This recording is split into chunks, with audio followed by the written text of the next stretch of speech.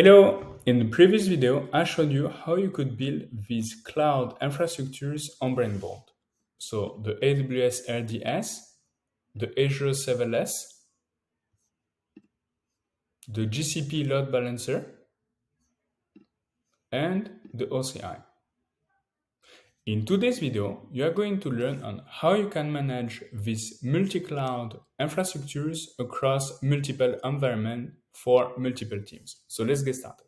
As a first step, we are going to make sure that the Terraform code that has automatically been generated from your design is actually valid. To do so, simply need to go to the deployment tab, and here you have all your Terraform files. And now we're going to do a Terraform plan.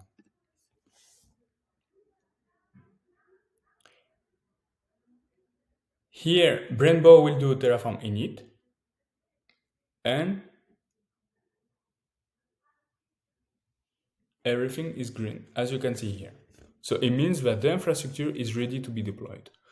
As a quick reminder, as Brainboard is a collaborative solution, we have also implemented the locking mechanism. So here Brainboard is able to detect all ongoing action.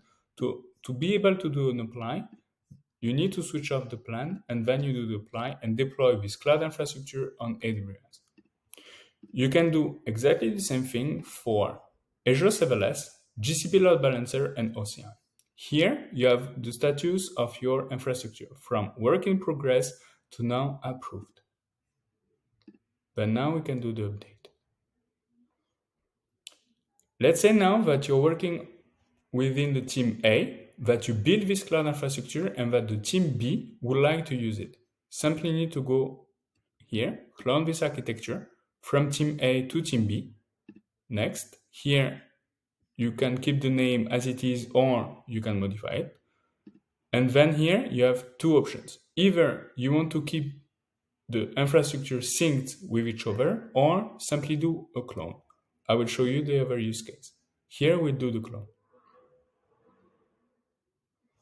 So here, in literally 2 seconds, team B has this infrastructure with the diagram, the code, here the variables, the output, and also the README if you want. So now we will do the same thing for Azure Serverless. So here we clone the architecture, team B, we keep the name as it is. Here we do the sync, and here in literally 2 seconds, team B has the Azure Serverless infrastructure. So now here we can modify it, and here you can see that these infrastructures are synced with each other. So everything that I'm going to do in one environment for one architecture will be synchronized with the other one. For example, if here I decide to not keep this resource, here I am in team B. Let's say I want to see what the team A, how the team A has been impacted. I am in team A here. So, and here the only modification that will be done will be on the variable. So now we have it. Here we can say, for example, that we would like to create a template from this architecture. Here, either organization or public organization. We keep the name as it is, or we modify it. Let's say, for example, we're going to say for team B. And here we publish it in the catalog. So now we go to team B. We open the template catalog. Here are all the catalog. Here is the catalog, and here are all the infrastructure that you can use. So here we have GCP. Let's say that is this one that you have converted. Here, in literally 2 seconds again, you have the design, you have the code, Here you have all your Terraform files. So Team B can actually use it. Now let's say that we would like to go here, Team A, OCI, so it's this one. So now we can do, for example, either a clone or a template. Let's say we want to just to clone it for Team B to use it.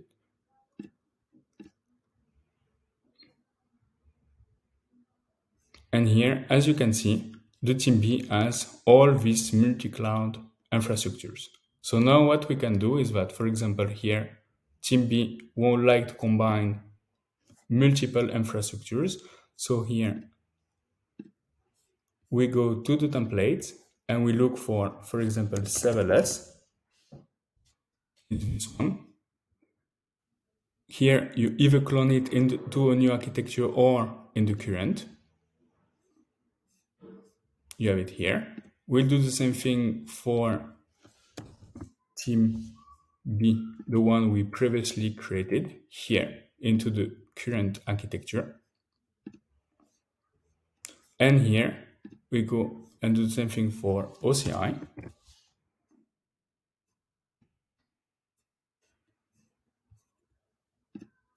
And here, as you can see, you have OCI here, you have GCP here, you have Azure, and you have AWS. Now what you can do is, for example, you go to OCI, and here you are going to group them. Let's say OCI resources, save. Then here you are going to do the same thing for GCP.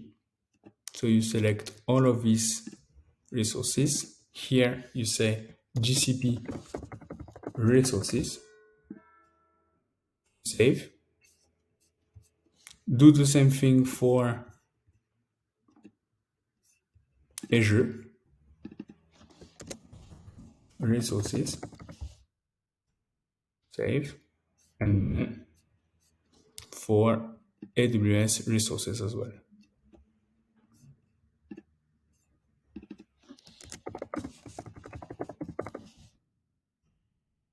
And then you save. And as you can see, you have created all your files here for the AWS resources,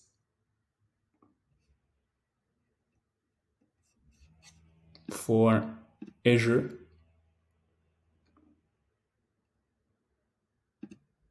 for GCP,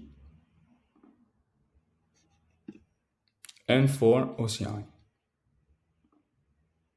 So like that, you can build multi-cloud strategies directly on Brainboard. So I hope this video has been useful for you, and if you have any questions, I will be happy to help you build your own use case on Brainboard. Have a great day.